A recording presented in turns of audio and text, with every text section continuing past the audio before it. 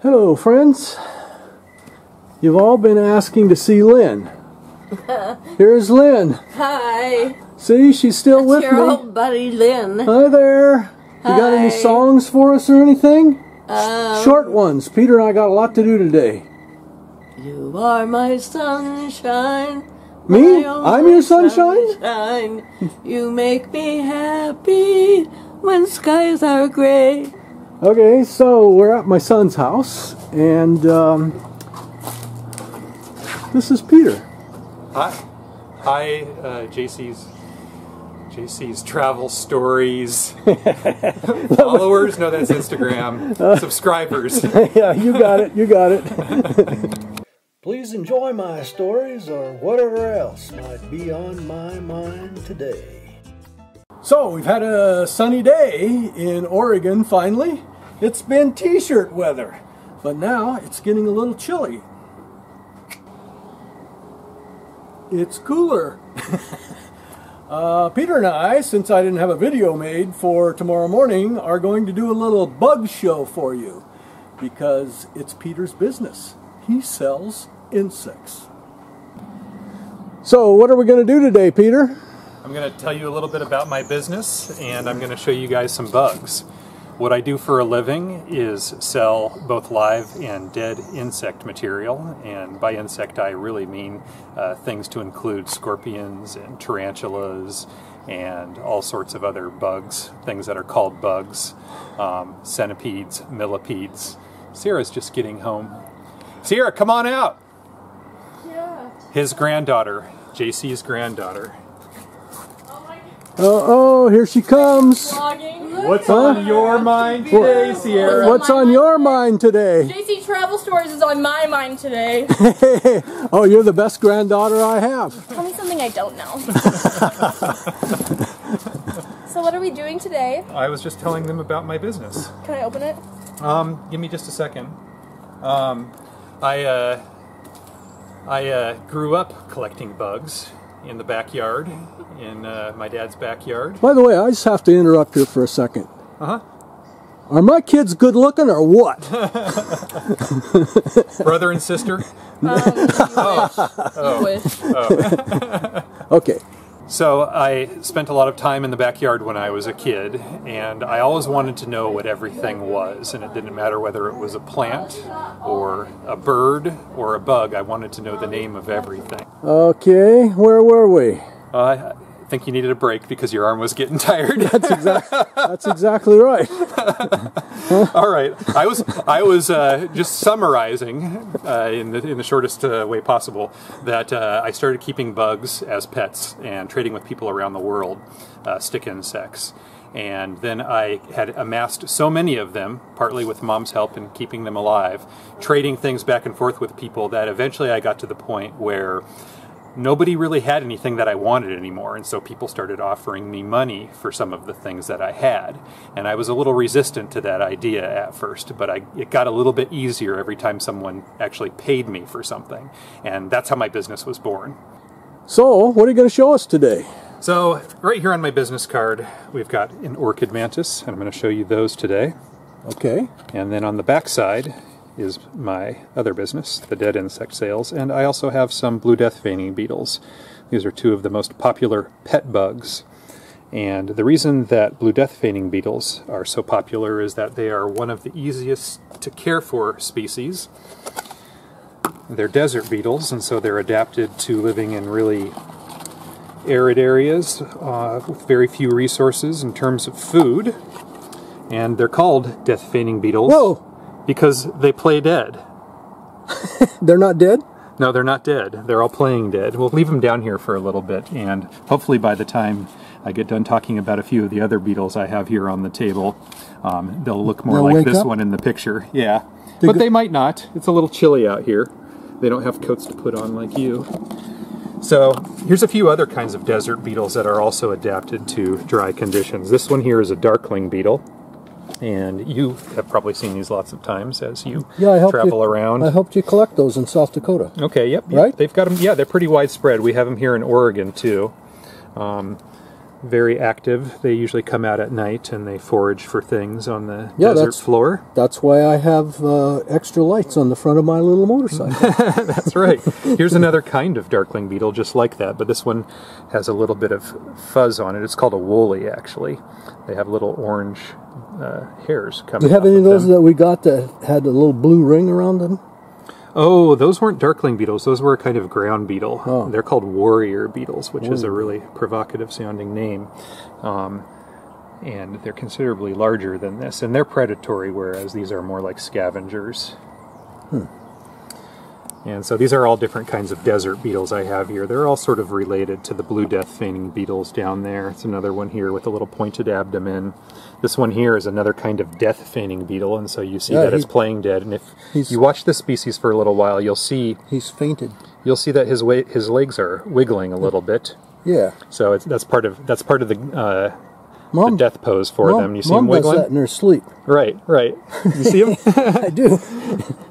And here's yet another kind of death feigning beetle here. This one's called a rough death feigning beetle because it has sort of a... Is there one getting away? So people use these for pets? Yeah, they just put them in a cage. They require very little care and very little food. You can actually just put a little piece of dog kibble, a little piece of dog food or cat food in with them, and that'll sustain them for weeks, actually. Even a group like this, they eat so very little. And this species right here, the blue death feigning beetles, they're actually very active beetles too, even though they're playing dead right now. They're very convincing in this because if a predator or something were to come up to them, most animals don't like to eat dead things because it can make them sick. I prefer eating dead things. Right. Well, not dead things that you find out in the middle of the desert. To be covered with bacteria and things like that. I mean, I don't mean to speak for you, but I don't know what JC Travel Stories likes to do. But so those are desert beetles, and I also brought some mantises out here to show you. And the orchid mantis here. Before I show you the orchid mantis, I want to show you this one here called a giraffe mantis. And they're called giraffe mantises because they have extremely long necks. A lot of people are familiar with praying mantises. It's one of the more familiar bugs to people. They have these forelegs right here that they capture their prey with. And a lot of mantises, like stick and leaf insects, they use camouflage to blend in with the foliage or the sticks around them. And so this one is sort of spreading itself out like a stick right now. Because he's looking at me. He's a stick-like mantis. So, there he goes. Oh, he jumped. They can jump. He doesn't have his wings yet. The males get wings. The females actually don't have wings when they are mature. And so this one's only about a half to a third as long as it will be ultimately. Really? And the reason I brought him out is because as they grow, they shed their skin, and this one just recently shed its skin. This is the old skin here, the exoskeleton. It's on the outside of their body, and so in order for them to get bigger, they shed that old skin, and they come out a little bigger than they were before. They call that molting? Yes. Yep, molting. I'm just the bus driver.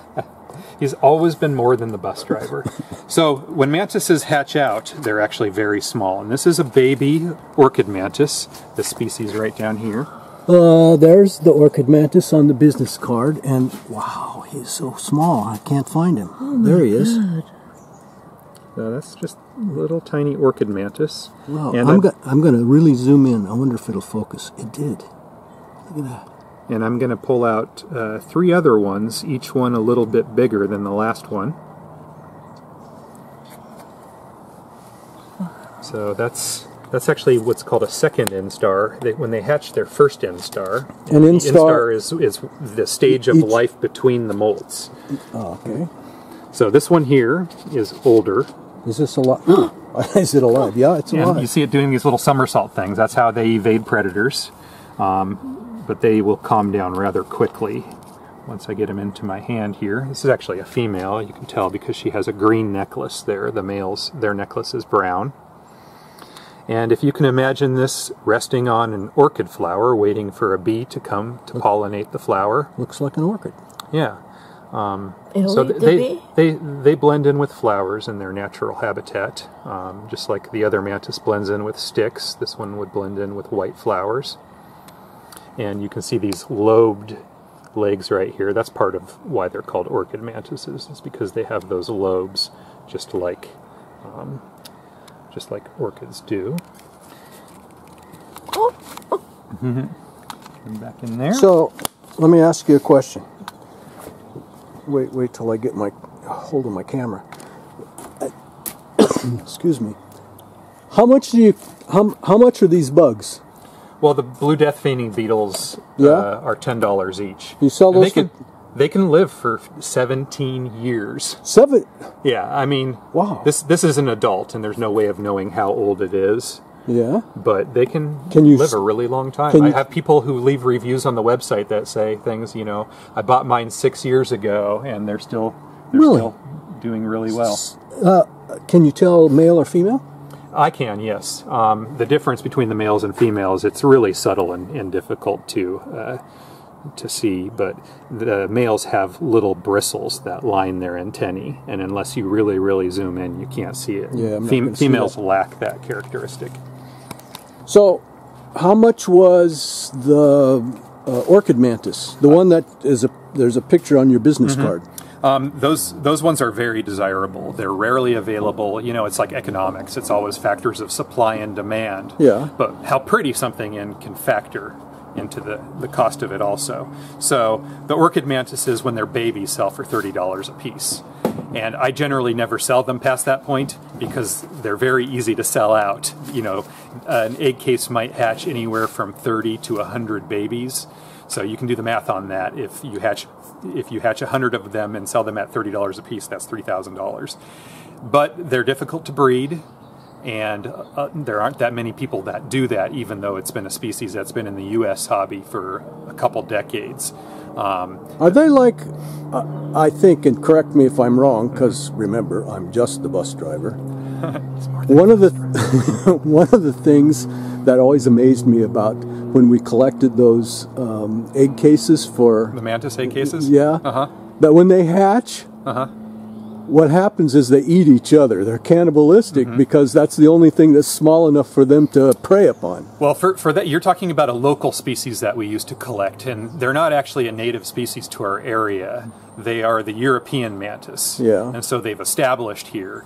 And so what we would do, we would keep them in a container altogether, and we would feed them fruit flies, which is a very, very small fly. Yeah. And the ones that we have in particular are wingless, and so they can't fly away. It makes them easier to feed. But the mantises we would leave together as well, rather than separating them, and they would sort of play king of the hill in there and eat each other, and that was part of Did the orchid mantises eat each other? They will eat each other, but because they are so valuable, we always separate them out right away. Well, that was my thing. If you see a $30 bill eating another $30 bill, that's where I was going. Right. that hurts, and it starts to hurt really fast. So I'm going to show you now an adult male orchid mantis. And do you get nervous doing this outside instead of in the shop? This male in particular is very flighty. Yeah. He has full wings. Yeah. Insects never get their wings until they are mature. And so I'm not really going to pull him out of here. I'm just going to let you kind of see him. And he's about 1 inch long. You can see my finger next to him as a frame of reference there. Yeah. And in this species, one of the reasons why they are so rare in the hobby is because the males mature so much more quickly than the females, and they are so much smaller, too, than the females. And so the female looks at the male as a snack. I've got an adult female in here too, and she's much less likely to fly away, so I'm actually going to pull her out of here. The females eat the males. The female, yeah, that's something that anybody that's Black familiar widows. with... That's not why they call it black widow spiders, black widow spiders? They will eat the males too, but the males are so dinky that the black widow wouldn't be much of a meal. Yeah, almost doesn't even notice it. But this is an adult female orchid mantis here. Oh my! And you can see the size difference there. So this is between the two these of are them. both like the same adult instar, you call it? Yeah, they're both adults. That's an adult male down there, and then the adult female up here. And the size difference is really, really dramatically different. That's amazing. And so the female will sometimes eat the male. I'm always very careful when I put them together. Let me move around and get a different angle on her. Sure.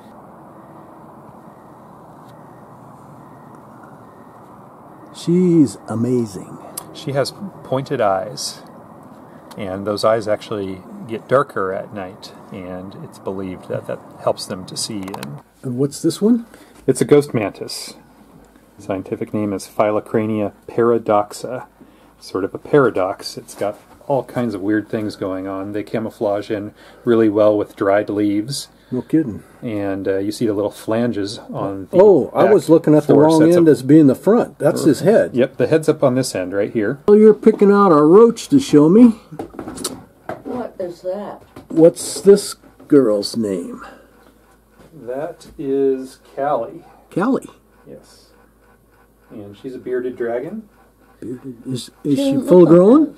Yeah, she's getting very old now. I've had her over 10 years. Really? You have? Mm-hmm. Yep, her mate passed away just within the last year. We don't have anything for a size reference. There's my thumb. Mm-hmm. How's that? Oh my gosh.